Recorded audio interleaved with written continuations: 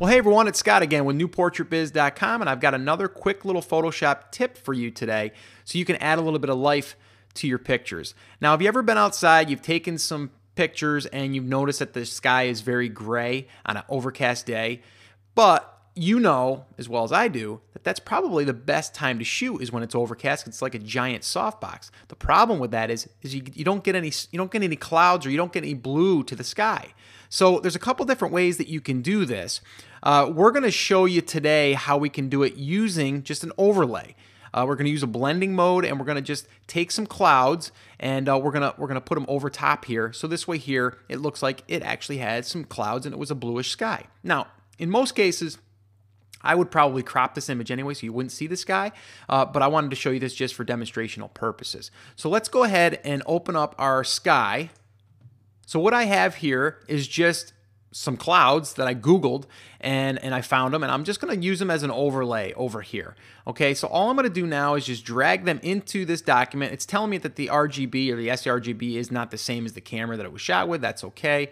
We don't care about that. And we don't really care too much about this being out of skew, okay? Meaning I don't have to hold the shift key and make sure that these clouds stay exactly proportioned. I can stretch them like that. It's no big deal. So that's what I'm going to do.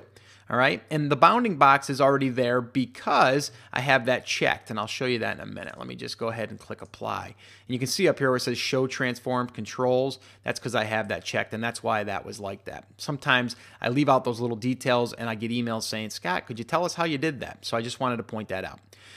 Next thing we're going to do is just go here in the layer mode, and we're going to go to multiply. And then we've already got some clouds, but we've got some overlap here.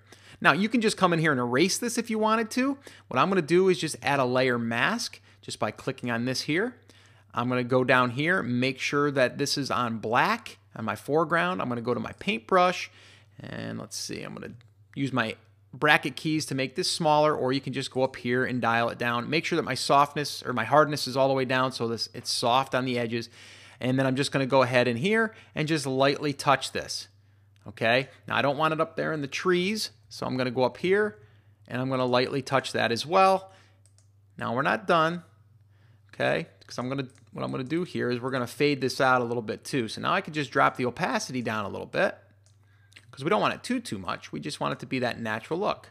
And that's really all you got to do. That's it. Look, no sky, sky. And that's it. And we can save that out, and now we've got a picture that has a nice blue sky with a few clouds in there. It looks natural, and it wasn't hard. Now, if those clouds are too sharp, let's say that they're too sharp. Let's say that I left that up there like that, just so you can see.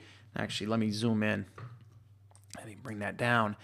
Just put a little blur on it. Go to Filter, Blur, Gaussian Blur, and in this case, it's going to match this. I've got it at 7.8. That looks pretty good. Click OK. Again, I might want to just dial it down a little bit. Okay, that's just to kind of take down the tone of the blue. Or you could always just go into your saturation, image, adjustments, hue and saturation. Let me bring that over so you can see it. And I can just dial that down if I want to. However you want to do it. There's tons of different ways to do it.